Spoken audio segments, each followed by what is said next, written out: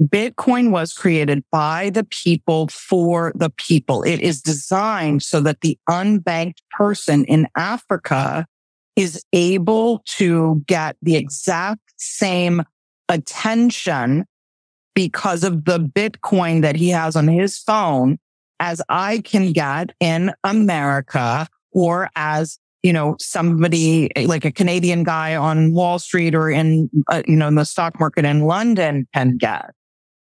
So why is it that we look at these things so differently in our world, in our culture?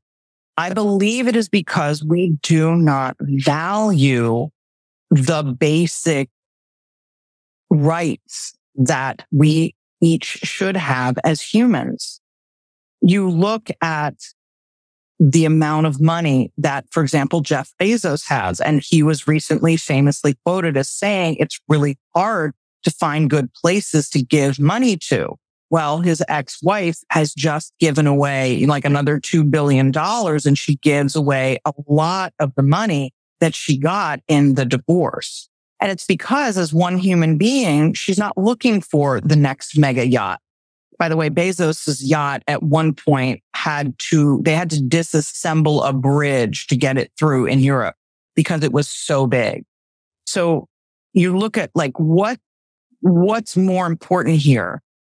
You could have fed a small country for a year on what it took to dismantle the bridge so that Bezos's yacht could get through.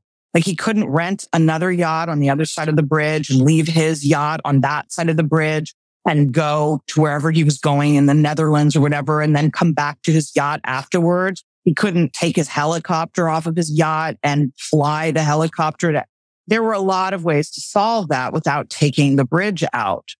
But that's the kind of thing where you're talking about an echelon of belief about money, where it has nothing to do with what we would consider our current reality. I have often thought that one of the things that Amazon should do is pay for all of the after-school programs in the United States and pay for all the preschool programs in the United States. Why do I think that? Because it's almost a rounding error to how much Amazon makes and the goodwill that you would get when pretty much every person who has more than an extra $50 a year is buying something from Amazon with it. So when you look at that and when you see that all Americans are pretty much using Amazon, and then most people in the world as well can get to the computer and can process a transaction like that, they're all using Amazon. There's so much money being made. Why not give back in kind of a global way? Well, when Amazon first came out, I remember thinking what an incredibly innovative and unusual entrepreneur Bezos was. But, 30 years later, we can look and see it's just like every other guy. He's just acquiring as much wealth as he can personally. There was a funny meme that I saw, a few months ago that said when monkeys collect all the bananas for themselves, refuse to share with other monkeys and hoard all of the bananas, we do a science experiment on them. And when a guy does it, we put him on the cover of Time magazine and say, what a captain of industry he is.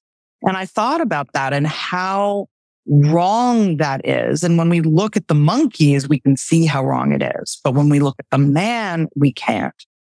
And when it comes to our greed as a culture and our greed as an historical, timeline and through line with the way that we have handled our money, we can see that great greed is always the thing that eventually leads to a great downfall.